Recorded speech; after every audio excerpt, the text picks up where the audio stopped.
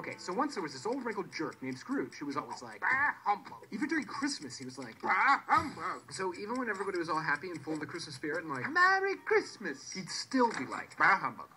So soon enough, the ghost of Christmas past shows up and is all like, ooh. Then the ghost of Christmas present shows up and is all like, ooh. And finally, the ghost of Christmas future shows up and is like, hey, I'm the ghost of Christmas future. You're dead, Tiny Tim is dead in the future. Sorry. So all these time-traveling ghosts make Scrooge realize that he's a jerk. And instead of being like, bah, humbug, he should be like, Merry Christmas. So he runs outside and he's like, Merry Christmas. And he sees his nephew and he's like, Merry Christmas. And he sees beggars, Merry Christmas. And dirty orphans, Merry Christmas. Finally, he goes to his assistant Cratchit's house and he's like, Bob, I'm afraid I'm going to have to let you go.